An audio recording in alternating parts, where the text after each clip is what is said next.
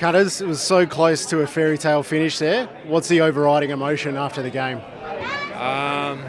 Just content, I think. We tried to soak up the whole week, so I think we've done a good job, me and the family, and then today it was always going to be a win, to get one more opportunity to play. And yeah, in the end we're pretty close to getting the 4 points, which would have put the cherry on top, but no, I felt like a winner once that siren went. And talk us through the whole week from Tuesday, telling your teammates, to this moment, packed change rooms, packed stadium. How good and how's it been from your perspective? It was good first just to get it off my chest. You obviously have thoughts throughout the year, but to then finally tell the boys and everyone, then I don't know, you can sort of relax, and it was official, so you knew the countdown was on. And just to soak up every minute, the club's been better than I could even imagine. The support they've given me, the love, the opportunity, just everything above. Couldn't be more grateful. You nearly want to go on just to repay them just for the week they've given me, but yeah, it's been unreal. You nearly blew the roof off Marvel Stadium with 2 big goals. How electric was the atmosphere there? Oh, that first goal, I think that'll go down as my favourite memory.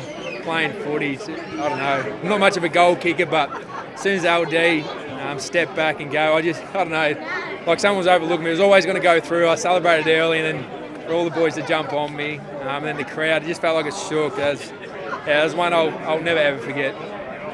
There was also a special post-game presentation in the rooms. There was Sonia and Jai. Talk us through that and how it was for you.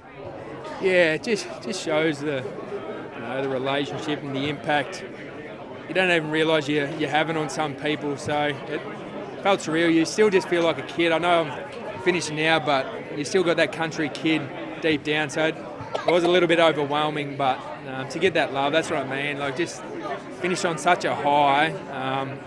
I couldn't be more blessed and content with how it's ended. You flagged earlier in the week, heading back to the farm. Is that next up on the agenda? Yeah, for sure. The day I got drafted to come down here, I knew I always wanted to get back, but people said, oh, you'll change and this and that. But 14 years down the track, and even Belinda, my wife,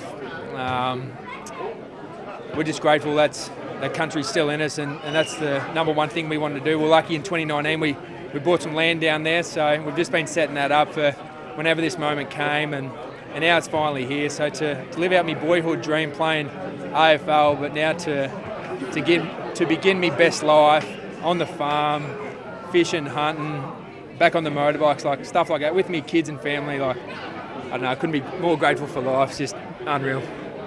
And finally, what's your message to the North Melbourne faithful? Yeah, stick tight.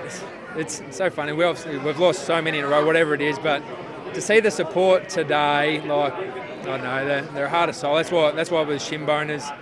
They stick fat, so it's just going to make the good times even better. And I know they'll come. Another pre-season under the boys' belt. We've got some genuine talent. Stick tight, and the good times will come, and it'll make it even sweeter. So couldn't be more grateful for the fans and everyone that come today. It was surreal.